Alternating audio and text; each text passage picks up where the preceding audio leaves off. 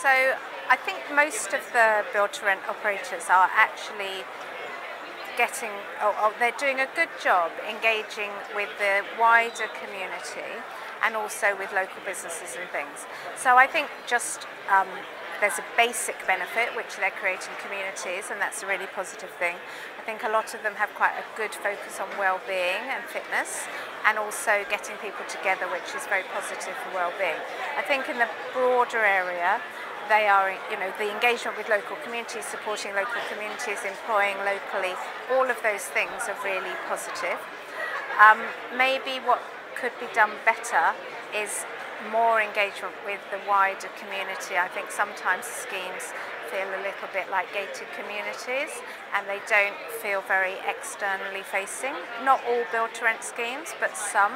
And I think that maybe what they could do better is a better, broader engagement with local people, particularly in an area that's being regenerated where there's a sense of, is an expensive option for living.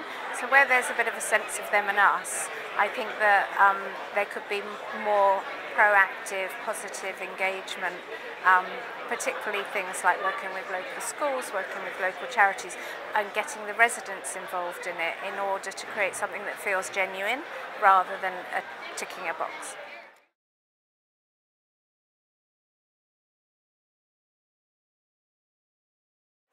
So I think it's already played a really vital role in regeneration. If you look at particular schemes where they're in areas, if you look at Croydon as an example, or areas like Manchester, but there's really good examples of where build-to-rent and other development, but build-to-rent has been able to fast-track redevelopment and also fast-track communities that are lived in quite quickly compared to the sales market.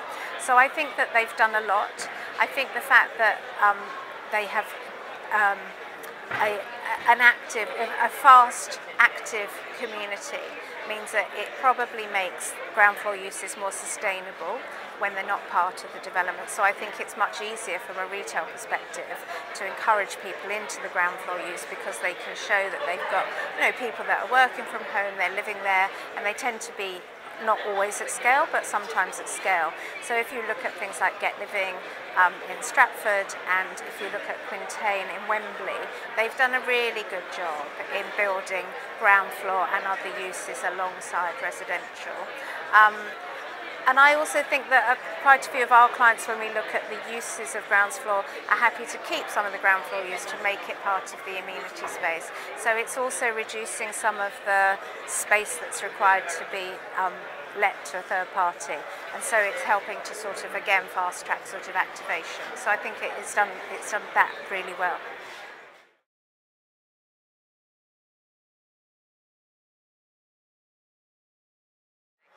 So in most schemes, as part of a planning requirement, they have to deliver an element of social housing. Not everywhere, but in most places. So there's already a requirement to deliver social housing.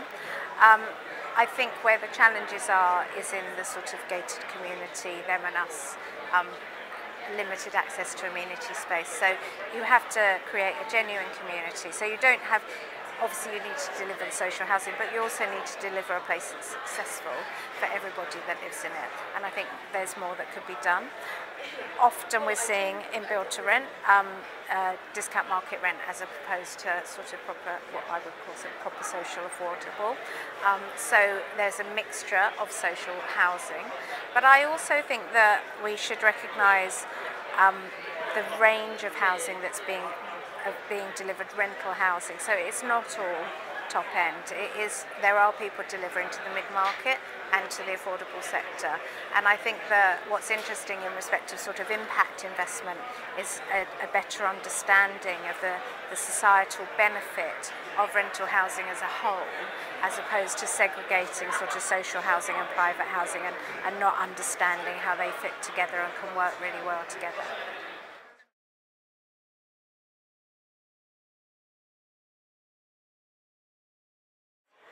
So this is a huge topic, isn't it? How do you answer this in a, But I think it's definitely risen up the agenda. I think there is quite a lot of box ticking.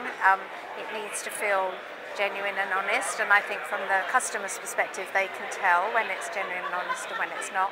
I think things like cost of living increases have fast-tracked certain ESG activities, which has been very beneficial, so it's almost like a byproduct of something else that's happened. But I think that when we talk about ESG, we often talk about quite a limited number of things, so your questions around community are often not what people are really thinking about when they talk about ESG, so it can be quite pinpointed around energy efficiency, whereas it needs to be a broader conversation. So I think the answer is we can always do more, and we are at the early stages of understanding how to do it well and what success looks like.